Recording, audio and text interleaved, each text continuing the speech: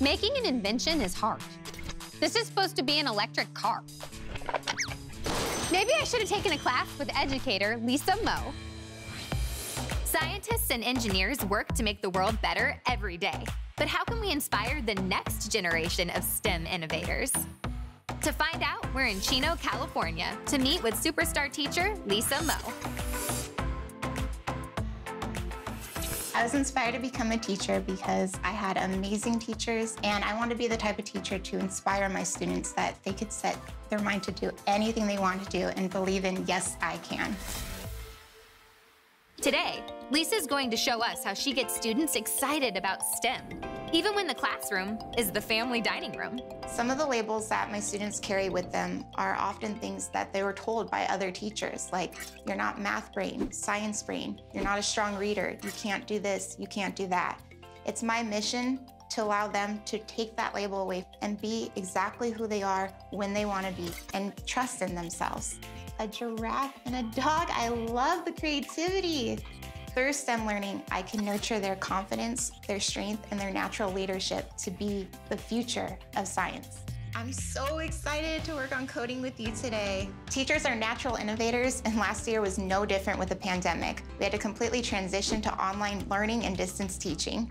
I made it my mission to teach my students that they can still have confidence, self-esteem, and still be the amazing learners they are, even through a computer. A key resource for Lisa's remote instruction is the Pathfinders Online Institute from our sponsor, Infosys Foundation USA, an online community that helps teachers network, create lesson plans and projects, and share instructional videos on subjects like coding. The Institute has allowed me to not only be able to grow in my own confidence with STEM learning and coding, but be able to bring it back to my students and really give them that opportunity to grow their confidence and self-esteem to be science learners and educators and innovators. Lisa doesn't just teach 4th grade remotely. She also tutors students in STEM. And today's assignment is to make an innovation project. There are only a few guidelines. Step 1, have a yes I can mindset and be kind. Step 2, how can we help others? We want to do stuff that, yeah, it's a cool thing for us, but how are we going to help others and make a bigger impact? Step 3, we're going to code using this little microcomputer to create something new and original. Step 4, have fun and change the world. Lisa shows them the basics of the microbit pocket computer and its software, writing code to display this heart. At the next session, the students pitch Lisa their ideas. I'm making something for kids with anxiety, so I'm thinking of making like a little bunny. I was thinking of making like a robot that kind of helps you sleep better. My idea is like a kid's servant or a kid's friend. Guys, awesome job. As they start on their projects, Lisa guides them as they build and code.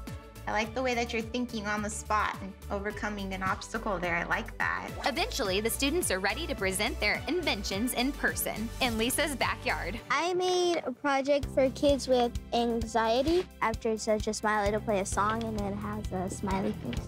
Wow, that definitely brought a smile to my face. What do we have here, Chris? I made a robot that helps you sleep better. It's a dog and it has calming music. It has some lights on the back and it plays songs. Oh, and it ends with a smile.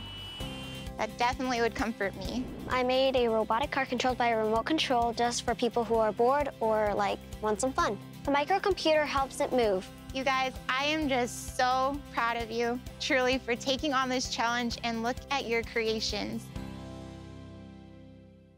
By teaching my students today how to use STEM in their everyday life, they're going to take that forward into adulthood to make a difference. In the future, if I want to be like a coder or work for a tech company, I can do that. What I like about these STEM classes is they're really fun, creative, and you get to learn more than usual. She's really inspirational and I like making my thoughts come alive. Always remember, yes, you can, be kind, and let's go change the world. Yay! I'm excited. Awesome.